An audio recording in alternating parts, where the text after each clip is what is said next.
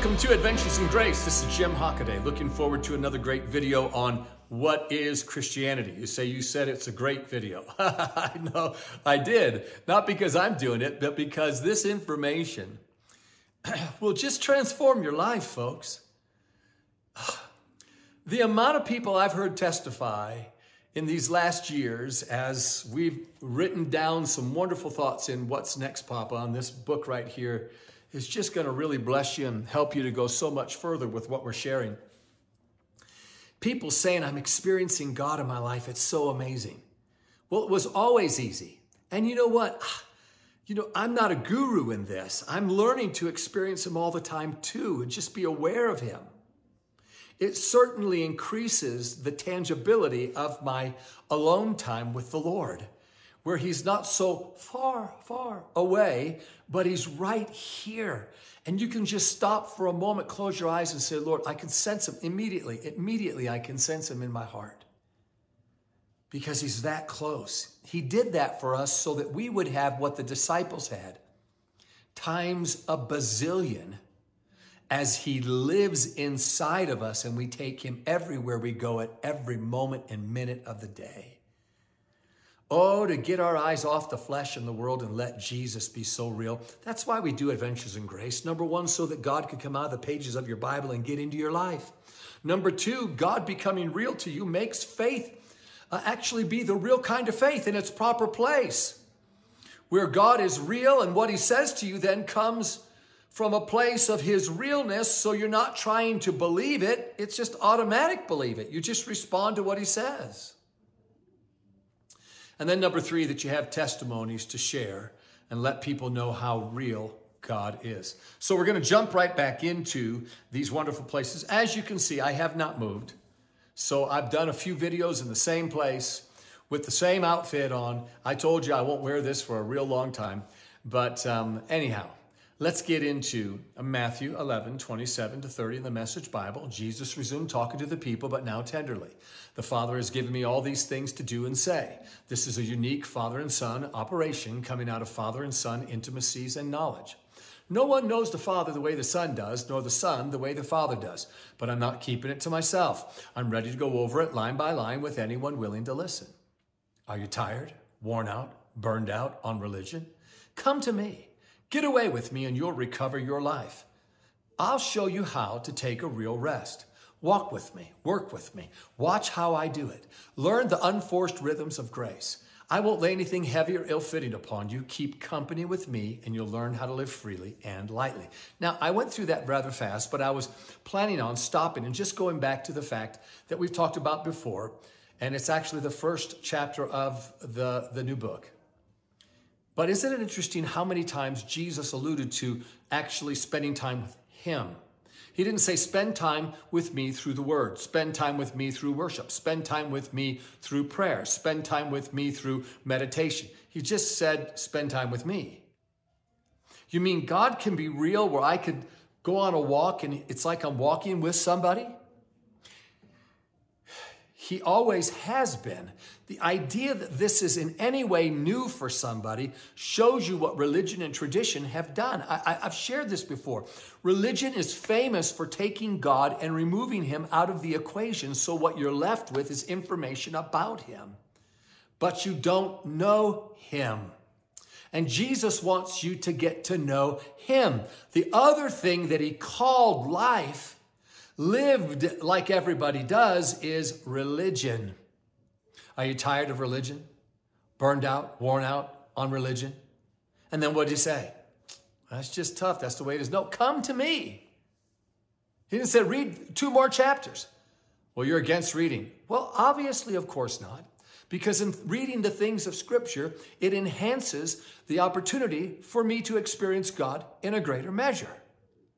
Praying only endears my heart to the spiritual world because the Holy Ghost begins to pray through me and I get to know him more. Meditation keeps my mind stayed on the Lord, and great peace have those whose minds are stayed on him. You see, every facet of what we do contributes to the whole purpose, but what we do is not the purpose. The purpose, Christianity, is your time spent with him. Thank you for all that enthusiasm. Praise the Lord. Amen. We're going to get right back into, the Message Bible. When you copy and paste it, it gives you the scriptures, Matthew 6, 19 to 21, 24 to 34, but it doesn't actually show you which one you're on. So I don't know which one we're on, but we're going to go back to just the part here that says, there's far more to your life than the food you put into your stomach, more to your outer appearance than the clothes you hang on your body. I think he's trying to get into your business, talking about the things that you actually have care for, anxiety about, or concern about, seeming to indicate that you can't love the world and the flesh and love God at the same time. To love one is to actually decrease your love for the other. So if we're going to be concerned about these things, that means we don't take God as our supplier. We think we have to get involved to help him out, which then would say we don't actually respect and honor his salvation, which is all inclusive. It's like going back up to the counter to pay for a piece of pie after your father or someone that was important to you went ahead and paid for all-inclusive buffet. But you're going to go up and try to pay for the pie. Well, no, that's already been included. So you making a demand that you can pay for the pie actually decreases the importance of the Father paying for your all-inclusive dinner. And this is what we do to the Lord all the time. And that's why we want to become acclimated to the spiritual world, just like here at 6,400 feet up in Castle Rock, Colorado, I had to become acclimated to the atmosphere, to the altitude. And now that I have, I can leave and go away for a week, come back, and I'm perfectly fine because I'm acclimated to it. But we need to acclimate to the things of heaven so they become our new reset. Amen? Our default setting on our computer. On our computer. It is what? The default setting is always Jesus. Always God. So all the things that he said so that we could actually spend time with him, that's where we need to be. So when Jesus starts talking here about all these things of the world that seem to trip everybody up, then he goes on and makes this amazing assertion. Look at the birds. We said this last time, but wow, this is such a good statement because Jesus is giving us something to look at in this world that we can see with our physical eyes that will bring about a correlation between what we see, how God functions with what we see as a teaching to how God functions with you. So what do you get out of this? What I see right there causes me to go, well, I trust him completely. Then I'm not about to fuss. I'm not about to worry about this one bit. In fact, I just push it aside. It's extra time that takes me away from my time to go have a walk with Jesus. Well, you can't take a walk right now. Look at all the emails you have to. No, I can take a walk. I need a walk. Why? To get away from this stuff that weighs me down in this world so that I can experience God in his world. That's just so good. Because then he went on to say free and unfettered. In other words, the birds are free and unfettered, not tied down to a job description, careless in the care of God. And you count far more to him than birds. But he doesn't stop there. Has anyone by fussing in front of a mirror even gotten taller by so much of an inch? This is a Message Bible. All this time and money wasted on fashion. Do you think it makes that much difference? Look at what Jesus just said. All the time and money wasted on fashion. Does it really make that much difference? Can you really say yes? No, every one of us says, I see it. No, it doesn't. Yeah. Now, it doesn't mean Jesus wants you in sackcloth and ashes. He loves that you have something nice to wear. He doesn't mind that it's fashionable. It's just that it's become a lord to you, and it's caused Jesus to take second place. Well, he's just so arrogant. He just wants first place in everything. That has nothing to do with it. He's so loving and he's so kind. He's all-encompassing, all-seeing, and all-powerful. And he has provided through Jesus Christ an avenue through which he can touch your life 24/7, bless you, live inside of you, and give you the greatest life anyone on the face of the earth could ever have. And with that life will come all the blessings you ever wanted, but you won't be trying to have them at the expense of ignoring him. So spending time with him, getting away from the things that distract us are not because he's arrogant and because he just has to be, this arrogant individual. What do they call it? Narcissistic, and we've got to just follow him. He loves you and knows that if you'll turn your attention toward him, not only will you experience him, but in experiencing him, you'll never want to experience anything else. And while you're experiencing him, it gives him the freedom, the leeway to get in your life and tweak everything in there and make your life amazing. Like heal your body and you didn't even realize when it happened, but you're no longer in pain and things have straightened out. Like take care of your finances by giving you a way better job or just helping you to see how to readjust your budget. I mean, little simple things. And he'll tell you to give here and give there, and then the return shall be so great. But you're not thinking about a return. You're hanging out with him. And so many other areas that we could talk about. But God just wants to be your dad. So no, he's not wanting your attention because he's just so stuck on himself. He wants your attention so that you will give him first place, where it becomes the faith that lets God be the God who can split seas, who can multiply bread, who can raise the dead, who can heal the sick. He can open the blind eye. He'll deliver you from whatever addiction that's been trying to hound you. Thank God he becomes the God of all things. All right, don't get me started. So here it says, instead of looking at the fashions, walk out into the fields and look at the wild. Now I'm looking at flowers. I mean, the last session we looked at birds, and now I'm looking at flowers, and the answer is, look at anything that he has created, because in what he has created, I'm not talking about a skyscraper. God didn't create that, man did. I'm not talking about asphalt roads. God didn't create that, man did. I'm talking about the earth that God created. Look anywhere, and you'll find him. That's what he's saying. In this passage, he used birds and wildflowers. He said, look at the wildflowers. They never primp or shop, but have you ever seen color and design quite like it? The 10 best dressed men and women in the country look shabby alongside them. If God gives such attention to the appearance of wildflowers, notice what you just got through hearing. If God gives so much attention, have you ever seen wildflowers in the smallest of details on those flowers? Some of the wildflowers are big, but most of them are small. And you look into, they're so detailed. And God said, if he gives so much attention to these wildflowers, notice what he said right here. Most of which are never even seen. I love that part because God didn't spare to put them everywhere just because most of humanity would never see them, which means God delights in things of doing for people that you may never see, that someone else may never see, but he still delights in doing all kinds of things with great detail that you may never know.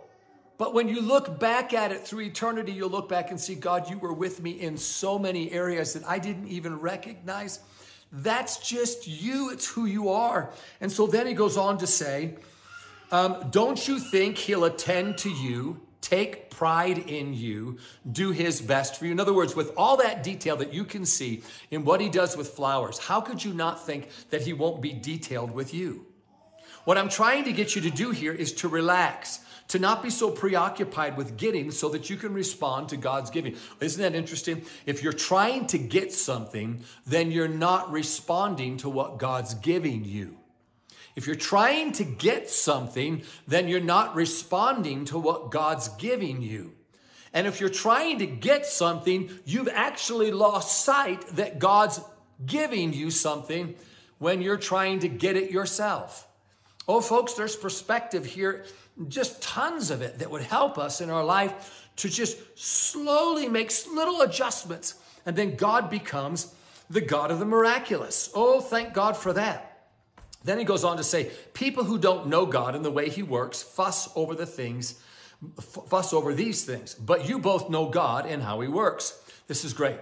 Steep your life in God reality, God initiative, and God provisions. So God reality is steep your life in the reality of what's going on in the other world.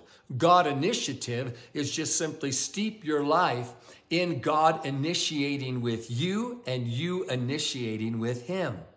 And then he said, steep your life in God provisions. Do you mean there's all kinds of provisions in my life, maybe that I'm not even aware of? Thank you. That's true. That's very true. And he goes on to say, don't worry about missing out. You'll find all your everyday human concerns will be met. And then this is what he says. Give your entire attention to what God is doing right now.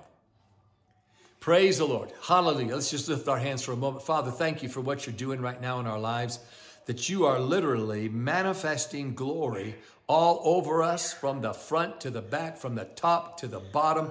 Thank you, Lord, for literally manifesting glory in our bodies, manifesting glory in our minds, on our job, in our homes, with our marriage, in our families, manifesting God in our relationships. Oh God, I thank you that you're literally before me and behind me, and on each side you're walking with me. Thank you for the way that you talk to me and I hear your voice so clearly. Father, thank you that you are manifesting yourself and your glory at all times. Give your entire attention to what God is doing right now, and don't get worked up about what may or may not happen tomorrow.